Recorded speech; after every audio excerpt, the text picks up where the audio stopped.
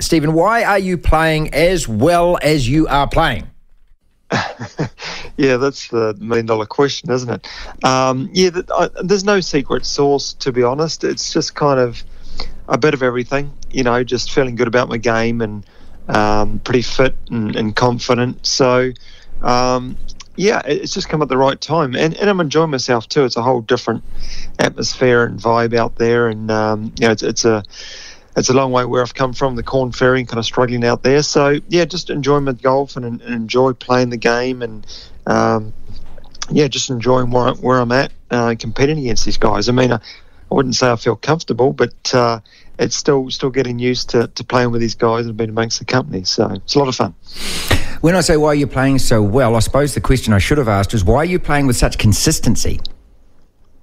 Well, that's the big thing. That's what I'm probably most proud of, to be honest, is just consistently, I'm giving myself chances to win tournaments every week, and my scoring average is good, and trying to keeping bogeys off the card when I can. So all those things kind of add up to good scoring and consistent scoring. So and that's the big thing. Obviously my game is in good shape, hitting lots of fairways and greens, and if I have a good putting week, then I'm kind of right in contention. So it's a good feeling to have, knowing that you get out on the course and you're hitting the ball well, and you're going to at least have a good run at the end of the week.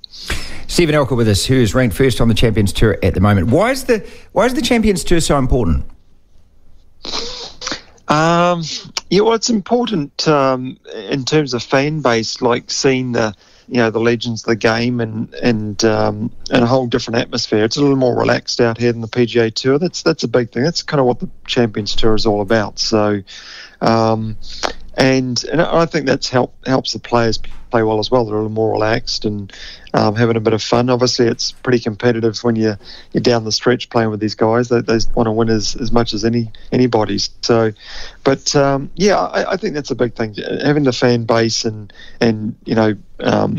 have been a good atmosphere out there and showing the fans having a good time and showing some pretty good golf too. So, which is huge. What's the age range of the players?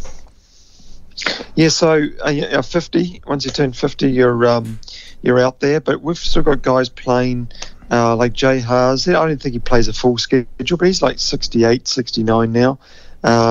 There's still a bunch of guys around about the 59, 60 mark, still playing very well. I mean, obviously Lang is, he's a super freak. He's 64 or something, and fit as a fiddle and still playing well. So, you've got a big age range there, but there's always guys coming on. Like I'm not the youngest. I'm not the youngest guy, I should say. Now right.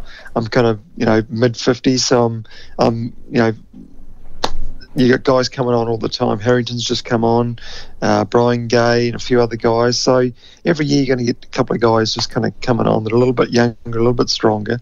So you got to try and stay in shape and keep the game up. Steven Alker is with us. Look, let's not forget also Tom Watson. If he had a parred the last in the British, he would have won a major at 59, almost 60 years old. We had Phil winning one last year at 50. So, does it give you confidence? I mean, I don't know whether you could go back and actually play the PGA Tour, but the fact that there are men who have achieved at that level at that age says a lot. What I'm trying to get at is this is really good golf that you're playing, right? It's not just old guys playing golf around the golf course here. Yeah. No, it's true. I think I think what I've found is since I've come out of, you've actually got to shoot low scores. You got to shoot 4 or 5 under every day, and to be in the hunt and win golf tournaments. So you've still got to play some really good golf. And I think that's what drives a lot of guys who want to win.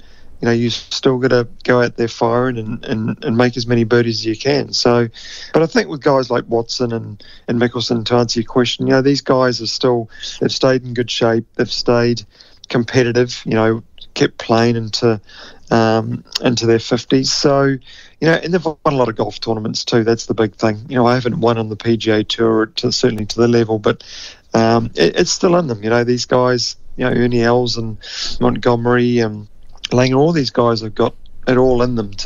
It's all experience, and they kind of draw from that, and it's pretty cool to watch too. So it's hard to kind of focus on my game and keep playing my game. The old mate Brendan Telfer, who I know that you know, I was speaking with Telf last week, and he's telling me all these things that I need to do, Pilates, and he does Tai Chi and things, and this means that he can play consecutive rounds of golf. And so, you know, how is the body? What do you do to keep extra fit and also flexible? Because that's what he says is the major thing to play golf at this age is the flex. Yeah, it is exactly. Yeah, mobility, and that's where I've changed my program a little bit. I've gone into more mobility and stability stuff. So, you know, I'm not shifting the weights heavy. Maybe some off-season stuff I'll pump it up a little bit. But for me, good mobility and good stability in my swing. That's why I've been so consistent. I feel like things don't change too much week to week. I can kind of, you know, my angles and my body's staying pretty much the same, and I feel better out there for it. So yeah, that's huge. Especially, you know, you get into your 50s and probably the guys getting in their 60s. I always see Bernard Langer in the trailer getting stretched out. So he's got a pretty good routine and works pretty hard at it. Steven Alker is leading. He's ranked first on the Champions Tour at the moment. He's with us from Michigan on the platform. Are you a better, when I ask if you're a better player, I want to go back to that. Are you a calmer player, a more rational player about what happens? Are you sort of more easygoing, more philosophical than you were when you were a young buck on the tour? Yeah, I think so. That just comes with age, you know what I mean? It's just a bit of maturing. I think I'm a lot calmer out there and don't let things get to me.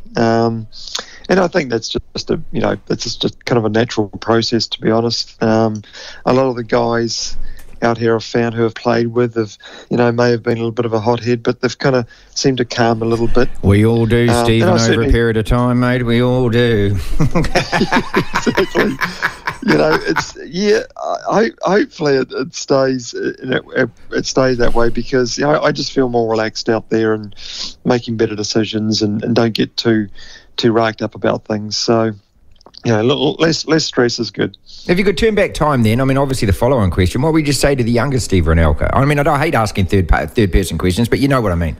Yeah, no, exactly. No, people have asked me that before and said, what's the difference? What would you, if you could turn back time? And I think just, one, I'd probably, work harder on my body. And two, I probably wouldn't actually practice as much as I would. I'd focus on other things, maybe do some more short game, or not just beat balls in the range and stress about it too much, At the moment, obviously I'm playing well. I've got a good blueprint with my swing and what I need to work on and things. But, it comes a point where you just kind of get worn out. It's just like, why Tiger Woods was so good. He just had breaks. He had 2 or 3 weeks off between tournaments. He was coming fresh. He was just prepared. So, I certainly prepare better. But, I'm 50 now. It's all done. You got to learn from those. You do, mate. Got a second career. I'm working at it and using it for that. Look, and I'll draw the parallel with tennis as well, where you're looking at Federer and you're looking at Nadal and you're looking at, these guys won't play all the tournaments now. They're very clever about how they prepare and everything. As you say, it's just life and you just learn, don't you? But I want to turn the attention to what happened yesterday at the PGA and Mito Pereira, and I'm not going to call it a Jean Van der Velde because it wasn't a meltdown like that, but I'm, even today I'm still gutted for this young man, and I wonder, Stephen, at that age, I mean, now talking to you about, when we mature and stuff like that, but what I worry about is, can he come back from that to get himself into another position to be able to have another crack at it and be calm enough at that moment? It's such a difficult thing to do at any age, let alone when you're a young one. Oh, absolutely. Yeah, he's young enough. He's a good kid. I played with him out in the corn for a few times, and he's got a lot of game. I think he's got that temperament, that South American temperament where not too much kind of phases you and you just kind of get on with it. So I didn't actually see him play the hole. I just saw a highlight of his drive and things. I didn't watch much golf last week, but you don't see that happening too often now. Those situations with the young guys, they're pretty staunch under the gun. But it's I think it is the golf course too. If you just you miss it in the wrong place and you can get a bad break. Obviously you hit it in the hazard, but it's kind of not hard to make a double bogey. After doing what he did, so. Yeah, but that's what's happening with a lot of young guys now. They're very confident going out. They shrug things off pretty quickly and get on with it. So I think he'll be all right. Look, it's the way they play, isn't it? You just kind of like, they sort of, attending to hit the jackpot at every single shot. It's exciting for us fans to watch. It's perhaps a different way of playing the game, but it's a fearless way of playing, which means it can go wrong. Oh yeah, absolutely. It's almost like in that situation, it's more kind of conservative, aggressive play rather than just go flat out and attack it. So, who knows? Guys have said maybe he should have hit 3-wood off the 18th, and he could have done this, could have done that. But as I say, he'll learn from it and carry on. And I'm certain he'll get another chance. He's got a lot of game. Steven Alker, who's leading the Champions Tour at the moment. A couple more questions, we'll let you go, and I thank you so much for your time, mate. Look, just pretend, we'll play pretender game here. I'm the guy from the professional investment fund. I'm a Saudi Arabian prince, and I'm ringing you up and I'm saying, Mr. Alker, you're doing pretty well on tour at the moment, pal. I'd like to throw a large cheque in your face. And look, this is going to happen to all the golfers at some stage. We talked to Ryan Fox about this last week. He was really circumspect about what he said. I'll just briefly tell you. He just said that, he said, look, at the moment, the first guys are getting shot down, and he said everything else, maybe it's, best to pull back. And he was also one of those guys who wants to play the PGA Tour and wants to crack at the majors and things. But Stephen, there's so much money on offer here, I mean, the money is the tempter, and I can't judge anyone who takes the money, but at the same time, I'm just more interested in your thoughts and values on this. Well, I look at it this way. It purely depends on your situation, where you're at in your career. That seems like the biggest thing. I've talked to a bunch of guys where I practice in Scottsdale and about it, and they're in the same boat. Do I, don't I? And then you've basically got to weigh up, where you're at. Do you want to play, 8 or 10 events? Is that enough for you? Or do you want to play, full schedule 25, 30 events? Do you want to play all the world championships and the majors? Well, you got to decide that. The money's great and it's out there.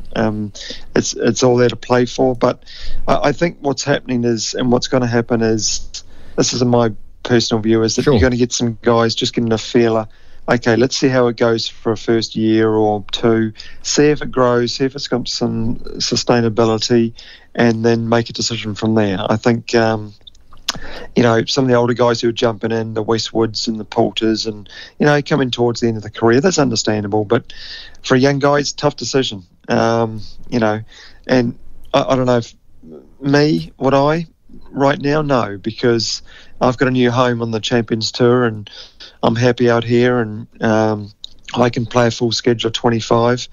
Hey, if I'm still playing as well in another 5 or 6 years, I may change my mind. But that's kind of where I'm at on the whole thing. So it's an interesting thing. But we are independent contractors. We should be allowed to do what we want. But, there's got to be some loyalty there as well. So it can go either way. But it'd be interesting to see how it all pans out. Scottsdale, mate, I tell you what, it's a lovely place for an older gent to park up and to live his life. I love Arizona, mate. It's a never-ending warm heat, beautiful views, mountains, lovely dry heat in it. It's a gorgeous place. Yeah, it's a good spot. You get a little warm right now. We're up in the hundreds just before I left. Okay, that's a little... 100, 105, you can handle it. But when it gets to 110, 115, it's time to get out, As opposed to Michigan, and Michigan is, oh man, you don't want to be living there all year round. But look, congratulations on everything that you've achieved so far this year. It's a delightful story, mate. You're getting a mass amount of press back here in New Zealand. Really appreciate your time.